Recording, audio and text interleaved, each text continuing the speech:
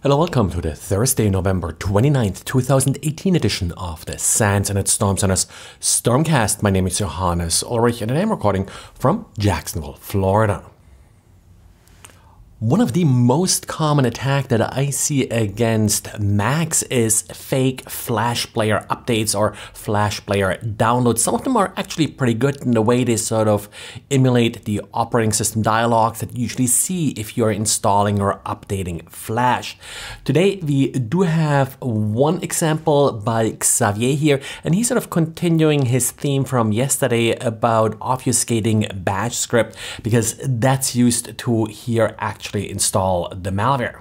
Now, the virus total score that Xavier got when he submitted this particular sample to VirusTotal was actually quite low. Only one antivirus engine recognized it.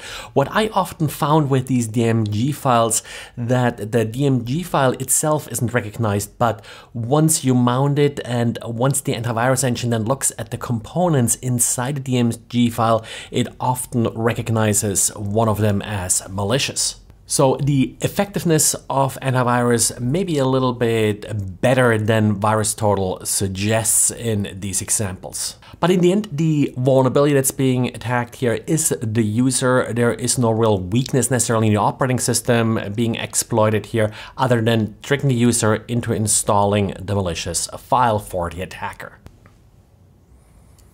And talking about users willingly installing bad software, it's sometimes not malware that's the problem. Latest case, Sennheiser's head setup software. This software is used to allow headsets by Sennheiser to connect to various soft phones. And now, in order to accomplish this, Sennheiser provides some software that sets up a secure WebSocket. That secure WebSocket is secured with a certificate that's signed by a Sennheiser certificate authority. So in order to trust it, you need to also trust Sennheiser's certificate authority.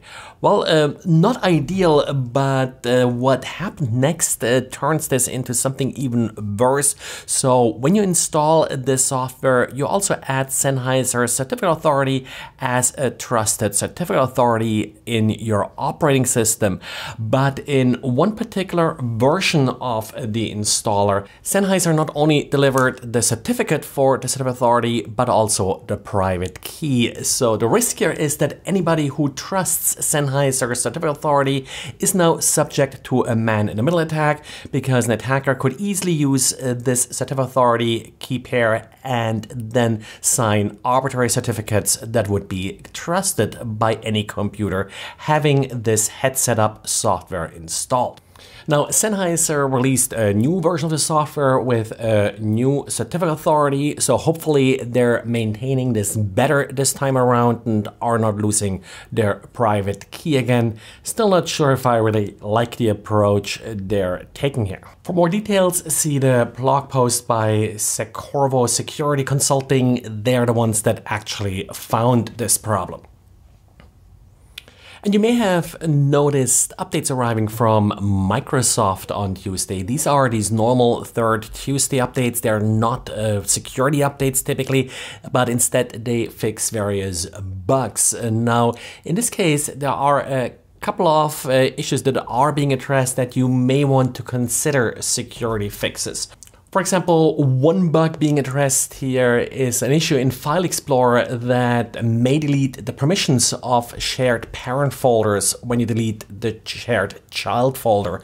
So permission change is usually not a good thing. This is actually an issue that apparently goes back to February and now finally gets addressed. And Google has a nice write-up about the takedown of the Eve botnet. The Eve botnet was an ad fraud botnet, and of course, as such, it really hit Google where it counts most, and that's ad income. These ad botnets typically have two components. First of all, and that's of the more obvious part, they're trying to do click fraud. They're trying to fake clicks by essentially setting up bots in order to act as humans and click on ads. Now, this has become more and more difficult over the years. There's of course this cat and mouse game between advertisers like Google and botnets trying to bypass whatever protections the advertisers come up with. So these botnets are now able to sort of mimic mouse movements, and they're looking very careful at any HTML tags and such. They're also happily trying to use residential IP addresses. So you see a lot of residential users that are then being turned into bots in order to emulate these clicks.